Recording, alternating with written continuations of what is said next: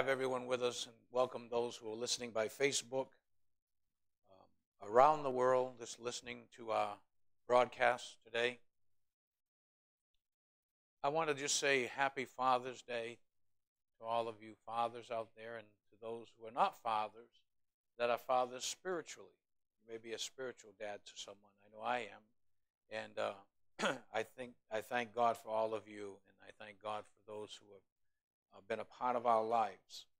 Amen. And for the fathers that are true fathers, not those that are just there by title, but those that are there by example of leading their children to live a godly life, to live a right life, and to live right with God. Amen. Praise the Lord.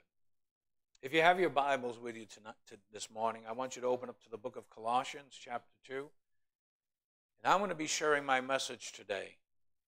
Why the cross? A father's love. Why the cross?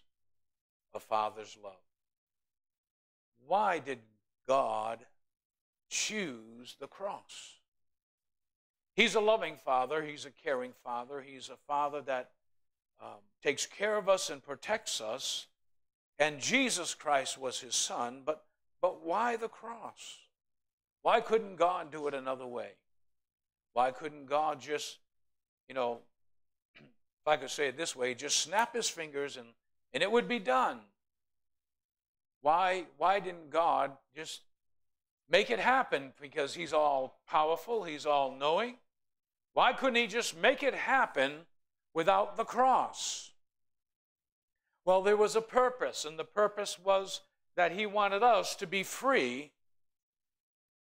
to be able to serve him, to be free from guilt and shame, to be free, to be able to worship him and to walk in his ways. And in Colossians chapter 2, I'm going to be talking there for a moment, that this is Father's Day. Amen. Fathers are ones who sacrifice a lot. And our Heavenly Father has sacrificed a lot by sending his Son on a mission, if I could say it this way, on a mission impossible to anyone else, but a mission nonetheless.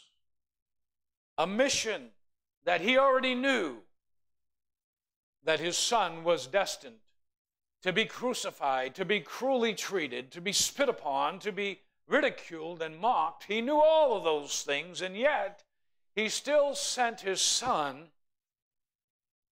being a father. We sang, he's a good, good father.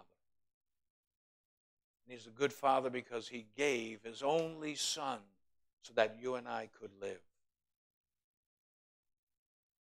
In Colossians chapter 2, starting with verse 14, just to give a little clarity, verse 13, I'm sorry.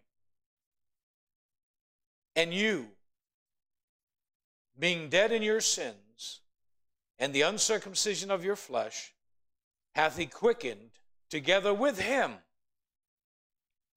having forgiven you all, say all, trespasses.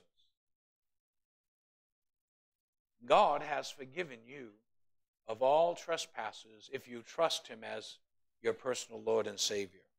If you are born again, if you have received of his Spirit and of his sacrifice, then you truly are a child of God.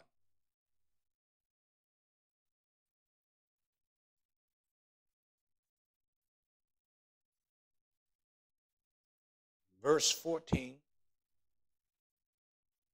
Blotting out the handwriting of ordinances that was against us, which was contrary to us, and took it out of the way, nailing it to the cross.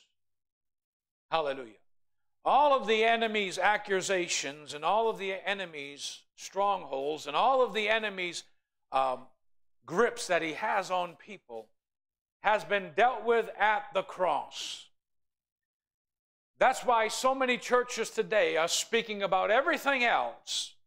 They're speaking about healing and deliverance and faith and prophecy and everything else, and those are all good in and of themselves.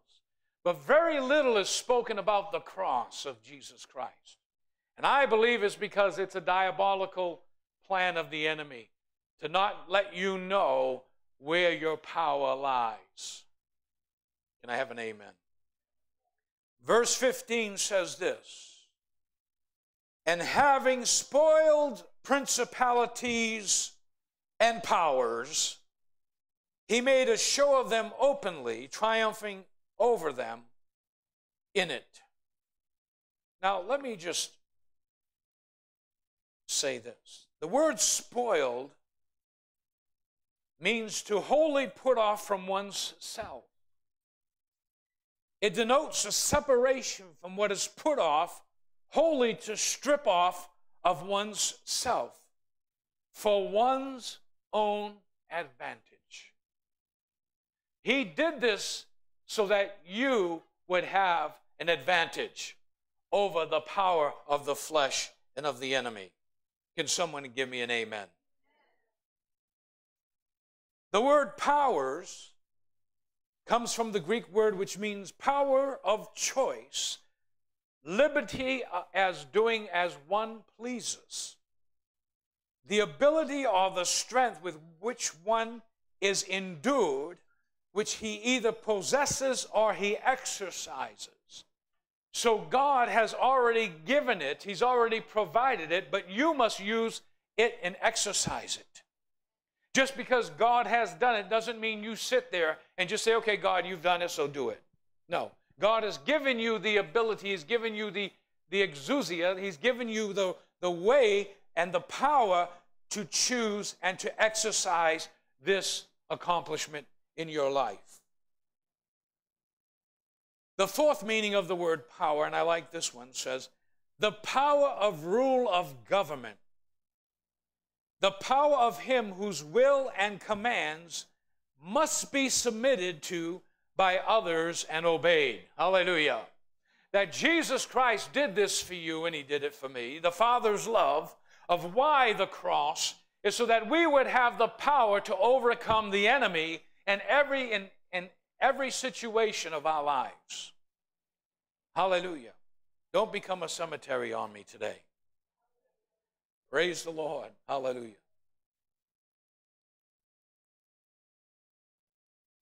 It also means one who possesses authority. One who possesses, not one who gets it, one who possesses it. One who has already authority. Now, I know that there are some people that don't like confrontation. And so, because they don't like confrontation, they don't open their mouth. And I'll tell you, if you don't like confrontation and you don't like to confront your enemy, he'll walk all over you. He'll come up to you and he'll suggest things into your mind and into your spirit, and he will tell you all kinds of things and lie to you and deceive you and bring you to a place where you start to believe his lies and you start to act out what his will is, and you don't even know it sometimes. Understand this. Everything that God has done and everything that God tries to do, the devil tries to bring a counterfeit. Just as we have a heavenly Father, Satan himself is a father. Did you know that? The Bible talks about those who are children of God and those that are children of the devil. 1 John, I think it is. So we know that Jesus said to the Pharisees, who were God's chosen people. God chose the Israelites to be his chosen people, a holy nation, a royal priesthood. And he told the Pharisees, you are of your father, the devil. He is the father of lies, and he's lied from the very beginning. When did he lie from the beginning? He lied to Eve in the garden. He's the father of all lies. So people that lie, or people that have a tendency to not tell the truth, are listening to the father of lies and giving in and fulfilling the will of the father of lies, which is the devil. God only works in truth. He only works in truth. He doesn't work in a lie. He only works in truth. We have authority over the powers of darkness in our life. It also means a sign, listen to this, of regal authority or a crown. You're a king's kid. You belong to the King of Kings and the Lord of Lords. You have delegated authority given to you by Jesus Christ. In the book of Luke, he said this. He says, I have given you authority. Say, I have given. That's Jesus. He said this. Remember, I have given you authority so you can tread down on snakes and scorpions indeed, and all the enemy's forces, and you will remain completely unharmed. I'm reading from the Jewish Complete Bible. Hallelujah. I'll say it again. Remember, I have given you authority so you can trample down snakes and scorpions, indeed, all the enemy's forces, and you will remain completely unharmed. Hallelujah. But that's to those who only believe. So many walk around defeated. So many walk around depressed. So many walk around discouraged. And they allow the enemy to speak to them, and they don't take those voices into captivity to the obedience of Christ. They let those thoughts run in their minds and in their spirits, and before you know it, they're actually acting out the very things that the enemy has suggested to them. They go into a place of self-pity. They go into a place of woe is me. They go into a place, well, that's just the way I am. That's a lie. If anyone can change you, God can change you. There are some personality traits that we think are our personality, but they're not. There are some things we've adapted in life, but we forget the spiritual side of it, that the enemy has fashioned us and molded our personalities in some ways, in some fashions. But we think it's us, but it's not really us. And God wants to create the real personality of who you are. Amen.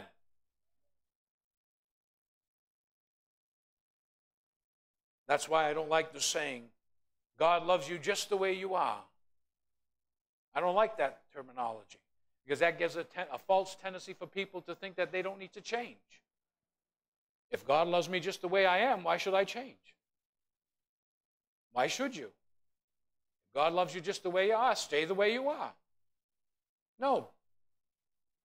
God loves you, but He gave you a new way. He gave you a new life, a new way of adapting things in your life, so that you don't become religious, but you become relationship value with God, and that the power of this cross that He's talking about, and of taking the ordinances and nailing it to His cross, and the principalities and powers of wickedness have been nailed to that cross, so that you have the victory.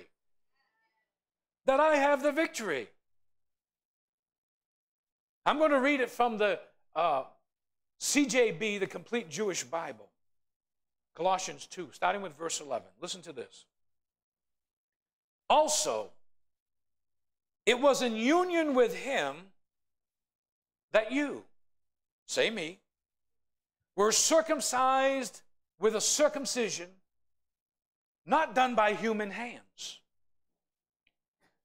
but accomplished by stripping away the old nature's control over the body. Think about that. Think about that. Also, it was in union with Him that you were circumcised with a circumcision not done by human hands, but accomplished by the stripping away of the old nature's control over the body. My question to you this morning is, how was that done? How was that done?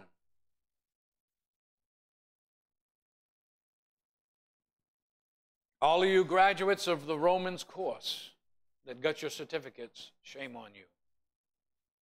you should know how it's done. Romans chapter 6, verse 6 to 10 says, we know that our old self was put to death on the execution stake. That's what the cross was. It wasn't some shiny gold thing that we hang around our neck. It wasn't some silver thing that we hang around our neck. It wasn't some crucifix that we hang up on the wall.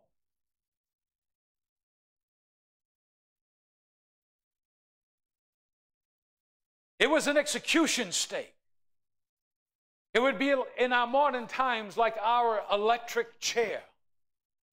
Nothing to be adorned, nothing to be lovable about. It was an execution stake. That's what the Romans used to execute criminals, murderers, thieves. It was a place of execution. But why the cross?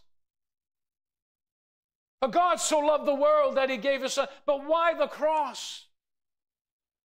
Because something had to happen on that cross. Something human had to happen on that cross.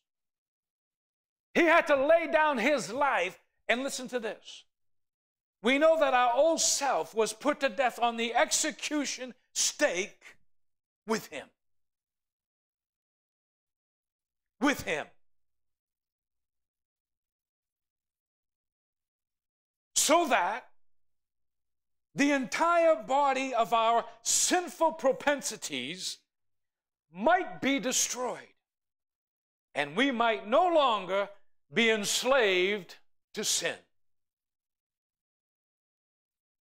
God Almighty had to send his Son in love, but with pain and suffering.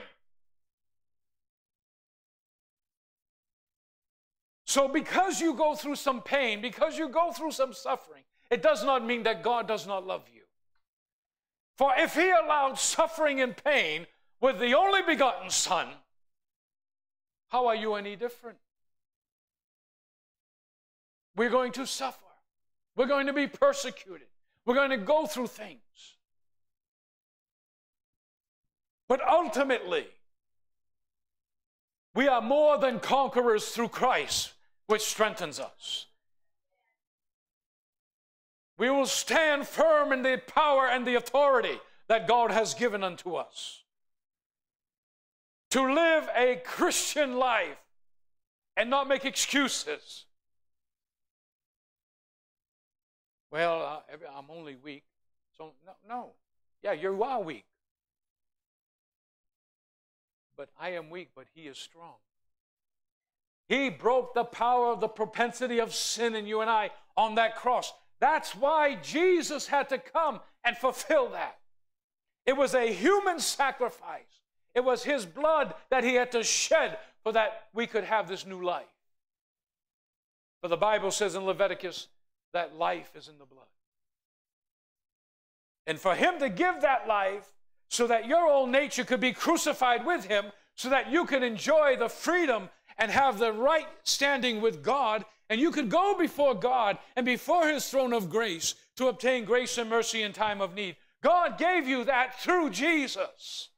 You can't get it any way else. You cannot get it by going to church. You cannot get it any other religious way. You can only get it through Jesus because he paid it for you.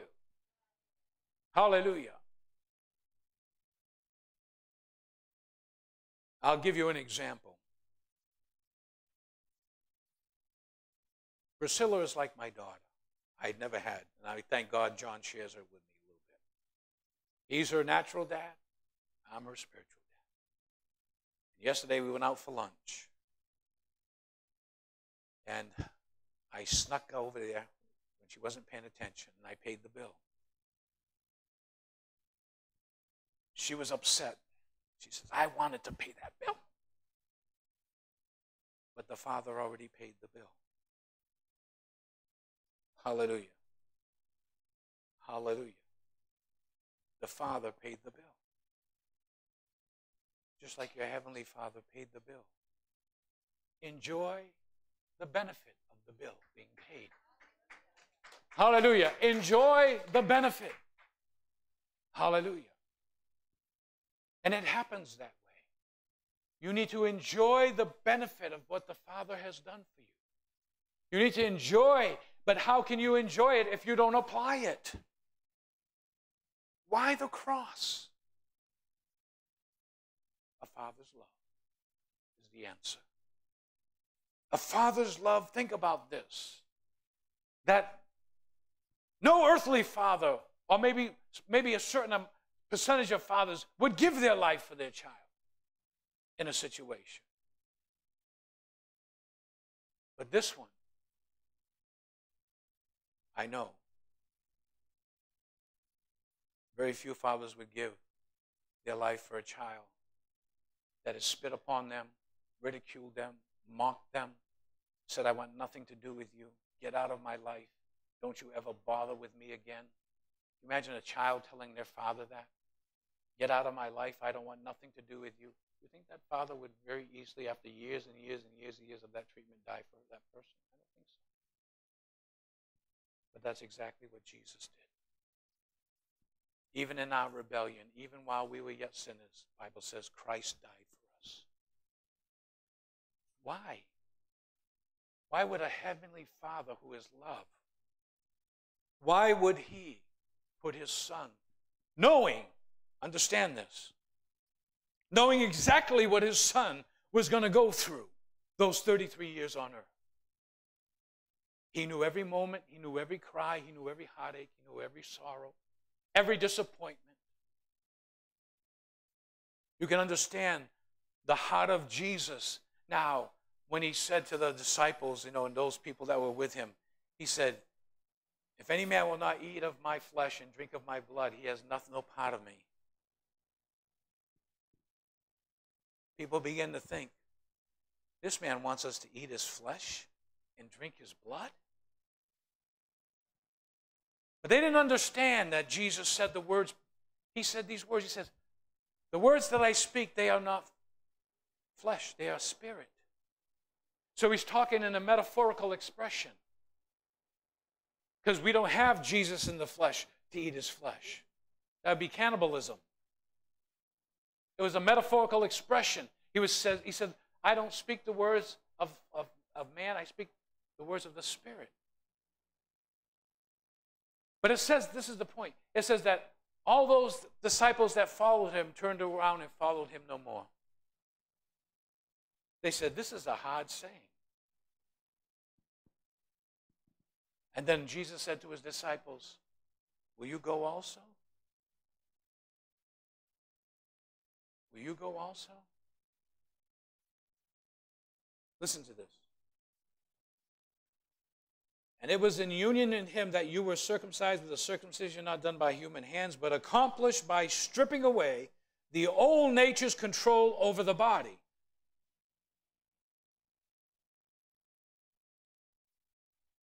Let's go to Romans 6 for a moment.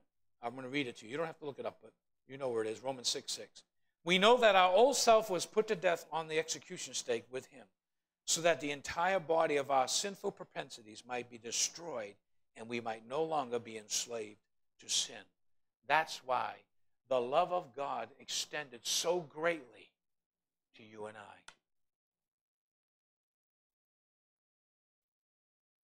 In this circumcision, going back to Colossians now, in the complete Jewish Bible, in this circumcision done by the Messiah, you were buried along with him by being immersed and in union with him. This is not talking about water baptism.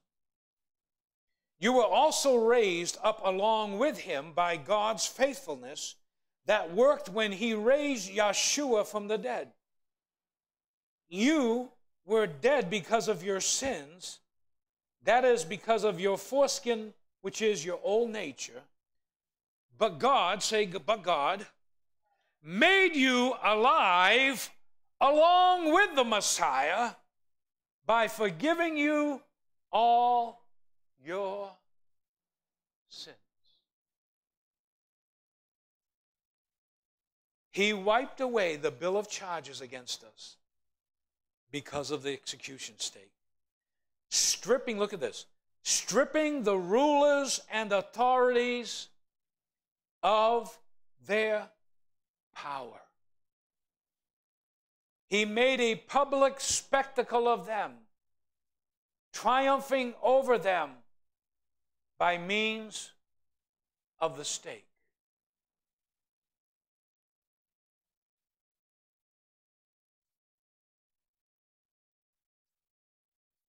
As the Father sent me, Jesus said, even so send I you. We need to realize that we wrestle not against flesh and blood. That you don't wrestle just against your flesh. But there's spiritual entities that want to control you, speak to you, cause you to lean upon their direction and instruction for your life, and for you to follow in their way. He wants to discourage you. He wants to put you down. He wants you to remember your past so that you won't have a future.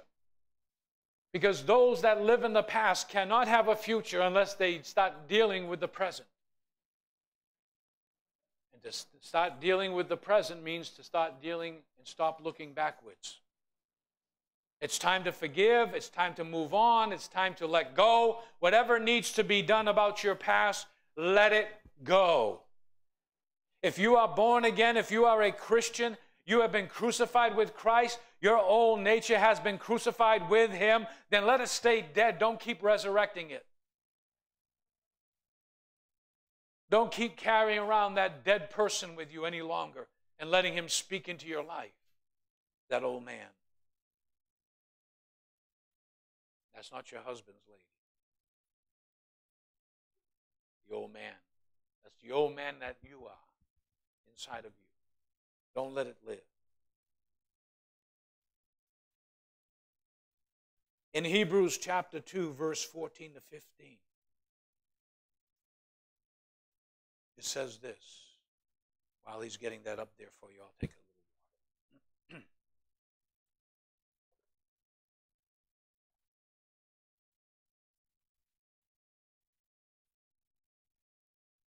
Therefore, since the children share in flesh and blood, he himself likewise also partook of the same, that through death, listen to me now, through death, what happened on that death of the cross? Huh? No, what happened? You were crucified with him.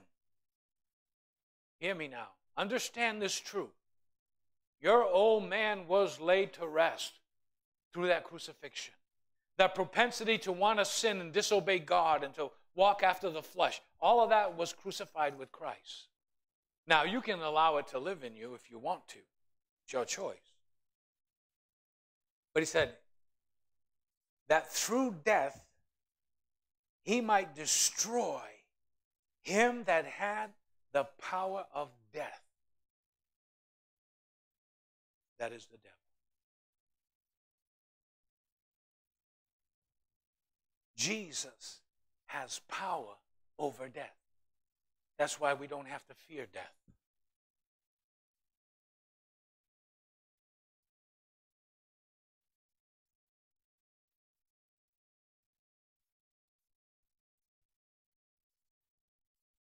Revelation 12:11 says this, and they overcame him because of the blood of the Lamb and because the word of their testimony.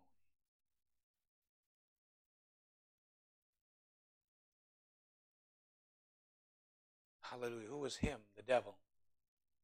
Who is the devil but the accuser of the brethren?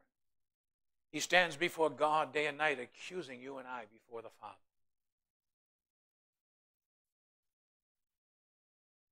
That's why he comes to you and I and he whispers in our ear, you're not worthy. You're no good. What kind of a Christian are you? He starts to speak all these lies. And when you believe that lie, you begin to fall into a place called the depression. You start to wonder and question.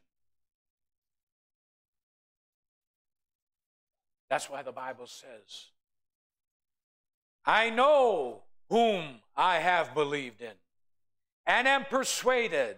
Hallelujah. You need to be persuaded about the things of God, of who you are in God. That God has given you a divine royal mandate to take up the scepter of authority in royalty and take authority over the enemy in your life. Take over the authority of the enemy in your home. Take authority over the enemy in your workplace. You have the authority over all the enemy. And nothing by any means will hurt you.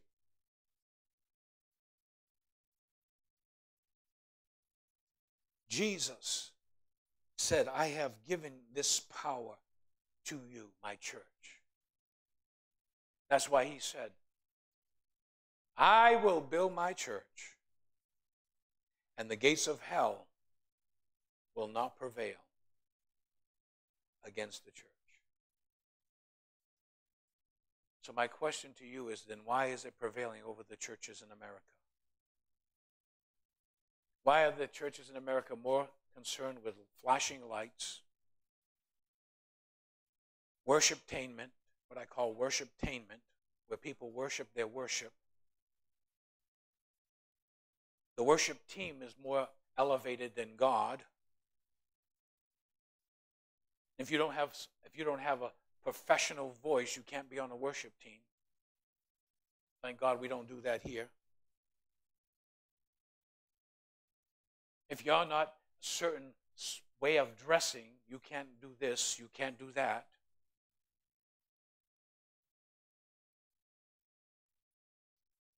Why is the church in America losing ground?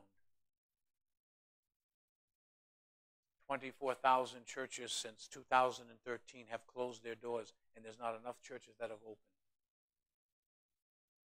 There are churches right now where attendance is going down, going down, going down, going down, going down, going down, going down. Why? Because I believe the Church of Jesus Christ has lost their vision of the cross. See, when you take out the cross, you take out the Holy Spirit who implements that. When you take out the cross, you have to come up with another scheme to keep people. You have to come up with programs. You have to come up with this. You have to come up with that. A new this, a new that, a new this, a new something else new. Everything has to be new and fresh for the person. When the Church of Jesus Christ today, 89% of the people that attend church for what the church can do for them. 11% are the ones that go to church that they can do something for God, whether it be missions, evangelism, going out and doing something for Jesus in ministry. 11%. 89% go to church for what the church can do for them. Supply their programs, their basketball, baseball teams, football teams, bake-offs, and all these other things. And we wonder why the powerless church in America will not stand. Why people are half-hearted, lukewarm, not passionate, lost conviction. They've turned Christianity into a religion rather than a relationship. They only seek God when they're in trouble. They have rote prayers that they automatically pray from long ago. They can't speak to God out of the newness of their heart and just speak to Him like I'm speaking to you. They don't read the Word of God for God's instruction, but they'll read everything else. Some will be on the internet for hours reading, but they can't read the Word of God. Someone can be on the phone for hours talking, but they won't talk for hours to God. You can talk about everything else you like to talk about. What about Jesus? Don't just talk about Jesus. Do something for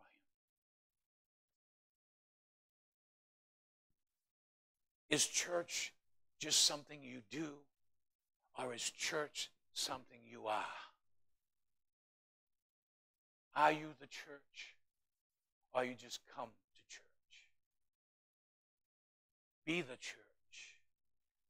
The reason why I believe the churches in America are so ungodly and so worldly, and the Bible says, and I don't know, some of you may agree, some of you may not agree with that statement, but I'm telling you right now, the Bible says judgment will begin in the house of God. If God's going to judge his house first, then there must be something wrong with it. And if he's going to judge the church, it's not a denomination, it's a people. Because we are the church. So he's going to judge the church first. I just wonder sometimes if Jesus was in some of these churches, if he would still tip over the tables and the chairs and take the whip and start beating people. Ooh, that doesn't sound like the love of Jesus that I know. Read your Bible. He said, you have turned my father's house into a house of den of thieves. When my father's house shall be called a house of entertainment. No. A house where you're blessed. No. A house where you get everything you need. No.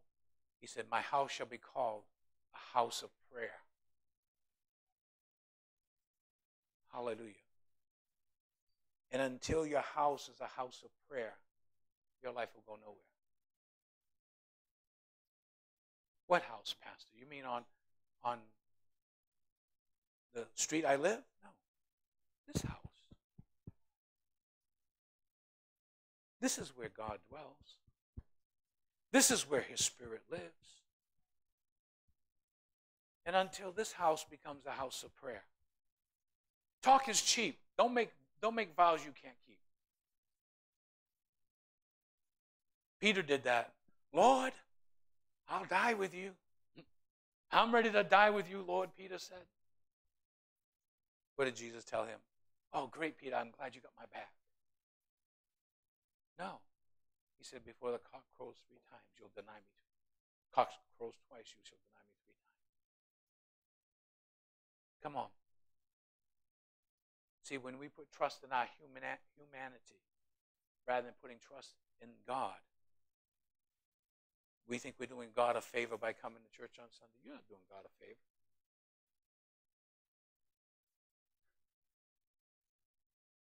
Why the cross? Why the cross? I don't know if I can do this, but I'm going to do this because I know the camera goes crazy. I like being with the people. Why the cross?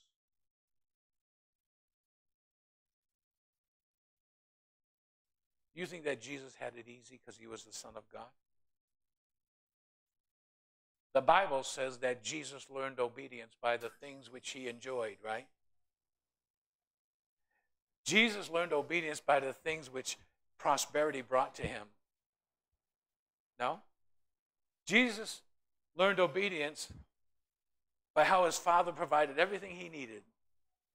No. How did Jesus learn obedience?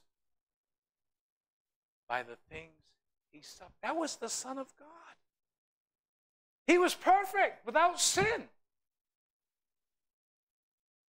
And you wonder why you're going through some of the things you're going through is because God has allowed it because he wants you to be obedient and learn obedience. But if we do this, and we just shut up and sit back and expect God to do everything, you're going to be waiting a long time.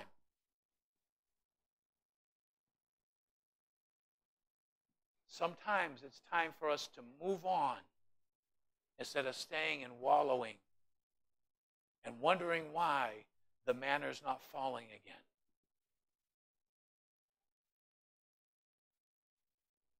God provides fresh manna every day.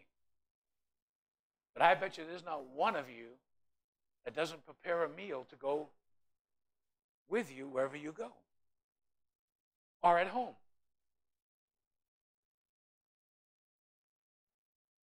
But have you prepared your meal for today? Oh, yeah, I go and I hear pastor preach. Oh, no. No. I'm presenting the meal. It's up to you to take it home, dissect it, look at it, and chew it and apply it. That's your responsibility. Not just come to church, sit down. Oh, pastor, that was a great message. Praise God. Hallelujah. And nothing's done with it. That's not why you come to church. That's religion. That's being religious. I want to encourage you this morning.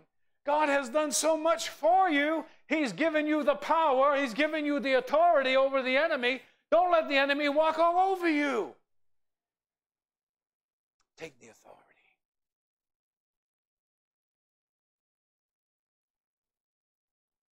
Don't be a retreater. Be a pursuer. Don't retreat from the enemy. Be a pursuer.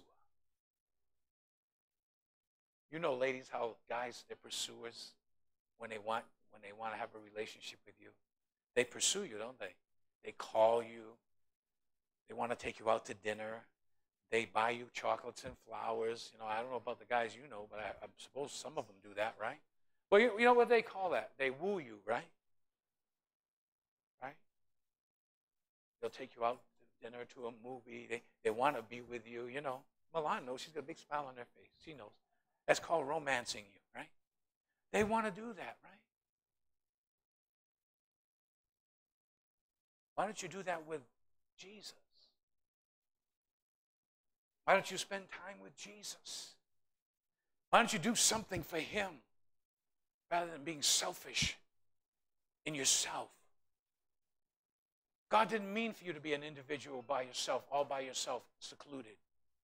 He made you a part of a body. Think of for a moment if your foot said, I'm not going to be a part of your body anymore. I'm just going to go close myself into my shoe and I'm not going to be bothered. I'll put myself in the closet. How would you walk? Or if your hand said, I don't want to be a part of the body anymore. I'm just going to go be an individual by myself. I'm going to do my thing by myself. Why? Because a lot of people have been hurt by people. Some people don't like people. I have a friend of mine. He's in ministry. He's in ministry. He hates people. I told him, I said, you're going to get out of the ministry. I said, you can't be in ministry and hate people. That's like a mechanic hating to work on cars. It doesn't work on them. You can't.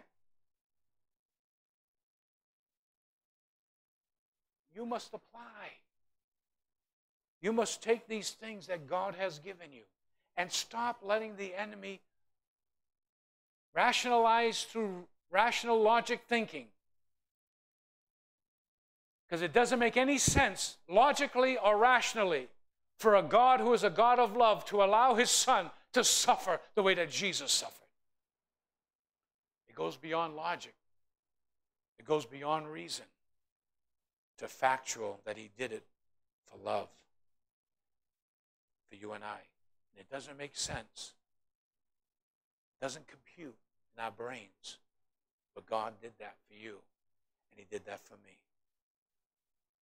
Some of you may be going through some physical difficulties. But I'm trusting God for your healing. Some of you are going through some oppression. I'm trusting God for the relief of that oppression. Some of you are going through some confusion. But I'm trusting God to clear up that confusion. Some of you need prayer. Some of you are going through some fear. I'm praying that God will deliver you from the spirit of fear. You know how you can be delivered from fear?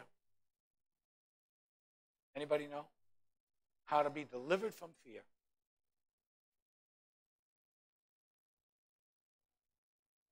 Yes, thank you very much. From the way out in the back there. Perfect love casts out all fear.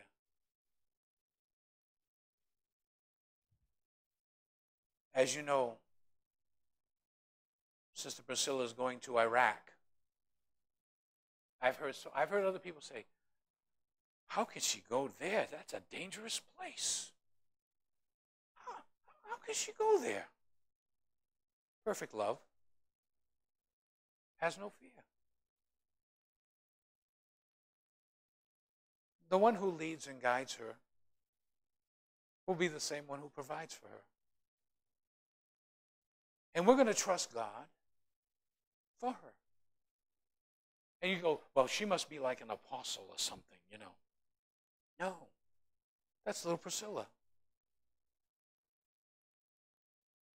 Shy little Priscilla when you put her on the spot. But wanting to do God's will. If I can say one thing, I'm a very selfish daddy. I'd love for her to be here with us. I'd love for her to be here in the ministry with me. I'd love for her to travel on mission trips with me. But she's going to be led by God. And, you know, it's tough when a father has to let go and say, okay. But in the meantime, I'm still praying selfish prayers. Lord, bring her back. Lord, keep her. You know, I'm still doing that. If it's your will, God, bring her back. Keep her with us, Lord. Keep her safe, Lord. And I've already told her that if she gets in trouble in these countries, that I'm forming a team and coming and getting her. So what I'd like to do this morning before we dismiss is to emphasize to you your position in Christ. Now, don't get all proudful. Walk around like you're something, because you're not. I'm not. But I want to pray for you this morning to begin to take authority. Some of you may need a healing in your body. I know I need a healing in my ear because I'm losing some hearing in my ear. I was at the gun range with the New Bedford Police Department yesterday, and I was firing. I got to fire an assault rifle for the first time. Didn't do too bad. But I had earplugs in, but it wasn't in all the way, and I kind of shattered something in my ear, so it's really bothering me. But I'm trusting God for a healing. But if you need prayer this morning, because I don't want to be too long because I know plans with fathers and you have plans today, I want you to come up for prayer. Something you've been struggling with, something you've been battling with. You can't seem to get the battle this morning. I believe that God is here this morning to give you the victory. If you mean business with God, I want you to come up. Let me lay hands on you and pray for you. And when we're done, I want to lay hands on Priscilla and send her off to her training and then to Iraq, and believe that God's going to use her in a tremendous way. Whoever thought that God would take her around the world for His glory, for His purpose? And I say to John, you must be very proud of your daughter to be in the most highest calling a human being could ever be called by God to fulfill His will for her life. That must be a very scary moment, but a very proud moment that you have, that your daughter has been chosen by God to fulfill His will and purpose and plan. I'm going to ask, brother, if you play a little music, and I want to ask those who would come this morning. You may be struggling. You want some prayer. Brother, if you play a little music, come on. I want to ask those who would come this morning. You may be struggling. You want some prayer. Come on. I want to ask those who would come this morning.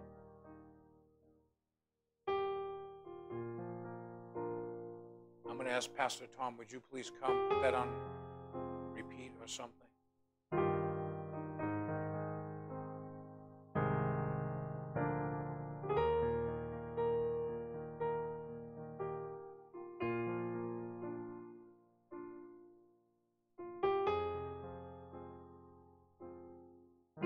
my one prayer is that you will know that how much Jesus loved you. God loved you so much that he sent his son.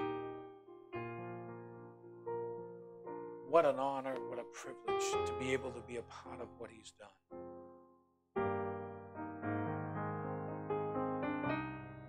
What he's done for you is given you the freedom. He's given you freedom to be free, to be the person that he created you to be. You've been created to be formed back into his image because you lost that image. I lost that image when the fall of Adam and Eve fell. God is restoring that image of the one true God in your life, in your heart. So I'm just going to lay hands on you real quick. I'm going to anoint you with oil.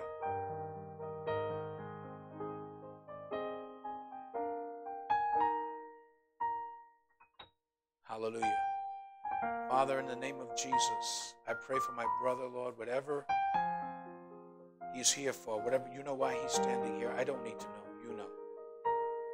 Father, you grant him the power and the authority over the enemy. And anything that's delaying this prayer, we take authority over in the name of Jesus. We thank you, Lord, for answered prayer. Father, I pray and anoint my brother with oil. In the name of the Father, Son, and Holy Ghost. Lord, I pray you put that hunger back in his heart, God. Even stronger, Lord. Stronger than what it is, Father, but stronger, Lord.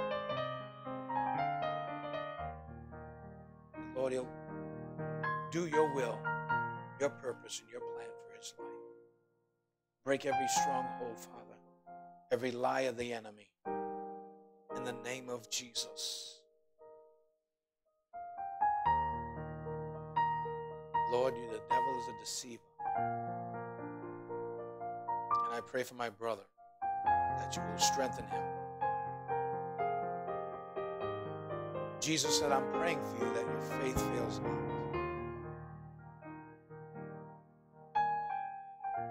Don't let your faith fail. In Jesus' name. Lord, I pray and anoint my brother with oil in the name of the Father, Son, and Holy Spirit. I pray, God, that you will have your way, your will in his life. Lord, I pray, God, that through disappointment, Father, you will strengthen him. That, Lord, when he goes through the valleys, that he will not look to the enemy that are surrounding him in the hills. But Lord, he'll do what your word says in Psalm 121. I will look to the hills from which cometh forth my help. My help cometh in the name of the Lord. I pray that you strengthen him and encourage him today. Hallelujah, Lord. Have him take the authority, Lord. Fill him with your Holy Spirit, God, as he seeks you, Lord. In the name of Jesus. Hallelujah.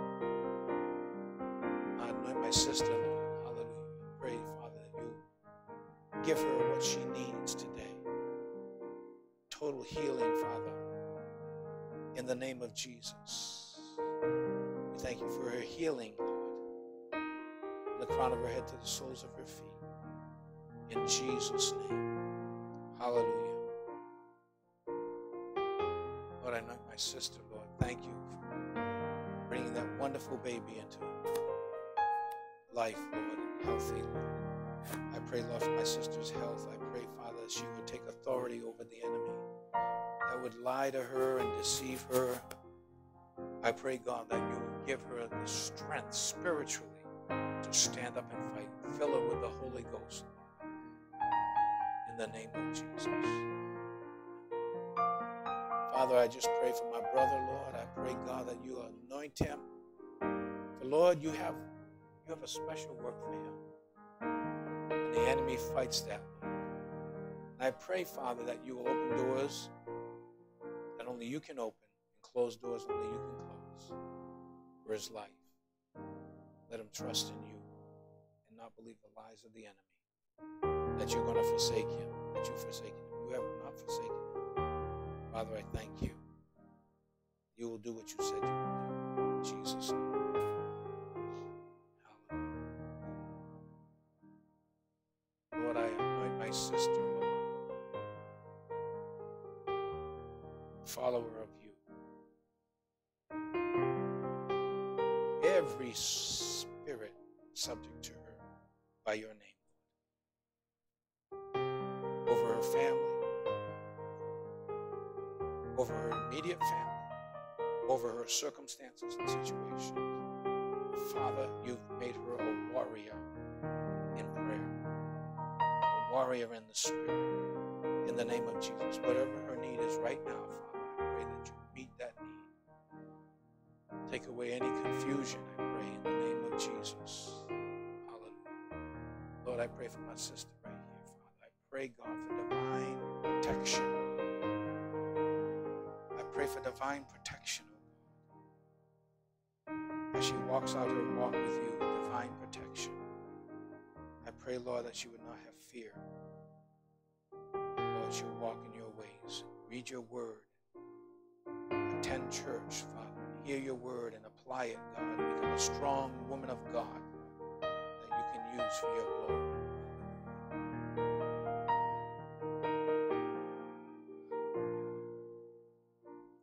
Thank you, Lord. Thank you, Lord. Hallelujah. Hallelujah. Thank you, Lord. He will do great things. Don't look to the left or to the right.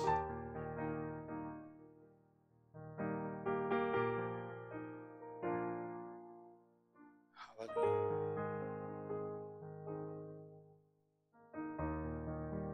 Hallelujah. I know this is going to sound funny. Okay. But God's showing me that you got stickum on your hands. Stickum is used in football when they throw a football so they can catch the ball and it sticks to their hands. God says, I want you to clean your hands because you got stickum. You give me a problem, but you take it right back. It just keeps coming back on you because you keep trying to reach up and take it back. Father says, clean those hands. Clean those hands in Jesus' name. Trust him. Let it go. He knows better to know what to do than you do. Hallelujah. He knows the Alpha and the Omega. He's the beginning and the end of all things, and he knows what's in the middle. You don't know what's in the middle. Hallelujah. You only know the beginning, but you don't know the end. Hallelujah. Father, I pray, God, all this pressure, put your hand on your heart, honey. All these palpitations that are going on, Father, I command them to come into obedience to Christ right now. I pray a spirit of calmness and peace. Father, like water off a duck's back, let the problems that she goes through and annoyances that she goes through just run right off her, in the name of Jesus. Hallelujah. And Lord, take away fear of her children, Lord. Hallelujah. Hallelujah. Hallelujah. That demonic prophecy that he told you about killing your children is not going to happen. In Jesus' name. In the name of Jesus. That's broken in Jesus' name. Hallelujah. Lord, I pray for my sister, Lord, my daughter, my other daughter too, Lord. I pray, Father, in Jesus' name. Hallelujah. The spirit is willing, but the flesh is weak. But Father, give us strength to obey you at all costs, Lord. At all costs, let her obey. In the name of the Father, Son, and Holy Spirit. Lord, meet whatever need she has. Hallelujah. Hallelujah. Hallelujah. Hallelujah. Hallelujah. Hallelujah. Fill her cup, Lord. Fill her cup. Hallelujah. The Lord just showing me that you always seem to have the cup half full. And you're saying, Lord, why? I want more, Lord. Why does it feel like I'm half full? God said, I'm going to fill you right up. I'm going to fill you up till overflowing. Hallelujah. Hallelujah. You're going to have such joy in walking in favor with God. Hallelujah. And don't compromise. Don't compromise. That's the word I got for you. Don't compromise. Be strong. Don't compromise. The moment you compromise is the moment the cup starts to empty out. God says, do this and I'll do that. Be strong. Be strong. Father, in the name of Jesus, I pray, Father God, that he would return to his first love.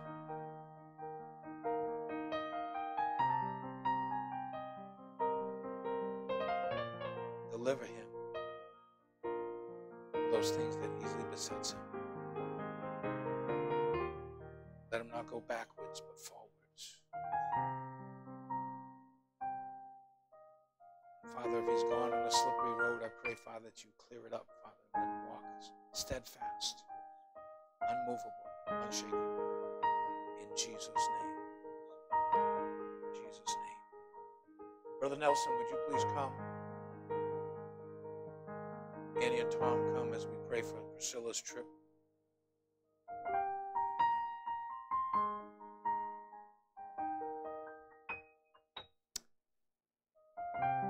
Father, thank you for this servant.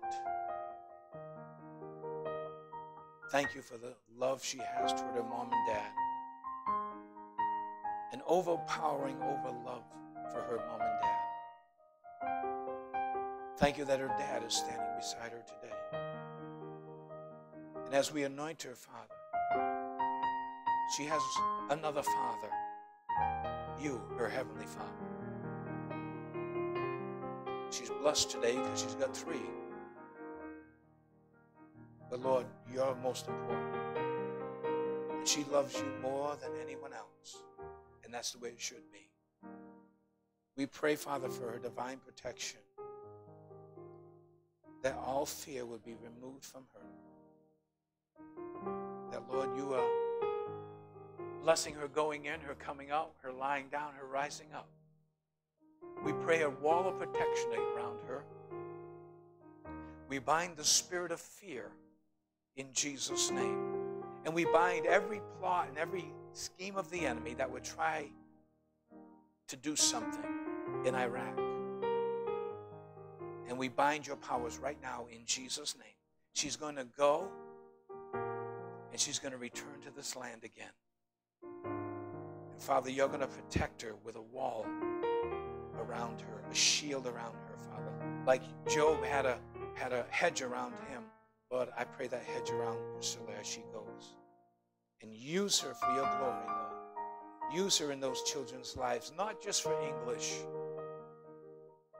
but that they may come to know you, the one true God, and serve you and love you and get saved, filled with your Holy Spirit. Now, Father, I pray for her father, Lord John.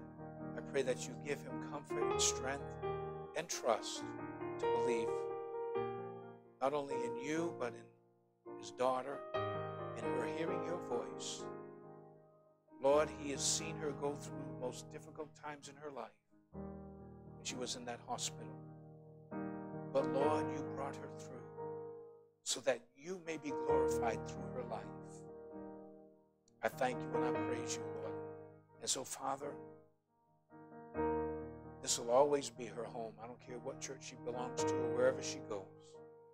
This is her home. And Father, we send her with your anointing and your blessing in Jesus' name. All God's people said, amen. If any of you have anything you want to speak to her, go